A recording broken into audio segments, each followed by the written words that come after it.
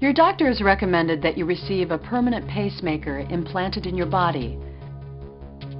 But what does that actually mean? The heart is located in the center of the chest, enclosed by the breastbone and rib cage. By contracting in a rhythmic way, it causes the blood in your body to circulate. A normally functioning heart beats at a rate of between 60 and 100 contractions per minute. These contractions are triggered by a small piece of heart tissue called the SA node. The SA node generates a small electrical signal that is transmitted by nerves to the surrounding muscle. These electrical impulses are what cause the heart muscle to contract. In some people, the SA node fails to cause the heart to contract with its normal rhythm, causing an abnormal heartbeat or arrhythmia. The most common form of arrhythmia for which pacemaker surgery is often recommended is bradyarrythmia, or slow heart rate.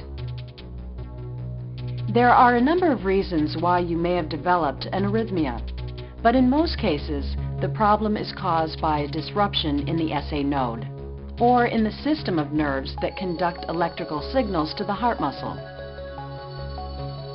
A pacemaker is a device that is designed to provide an electrical signal to the heart muscle and to help it maintain a proper rhythm. There are several types of pacemakers, and the particular model selected for you will be based on your specific condition. But all pacemakers share a common design. Your pacemaker will consist of two major pieces: a small metal box that contains a battery and other electronic components, and an insulated wire called a lead, which will carry the electrical impulses from the pacemaker to the heart.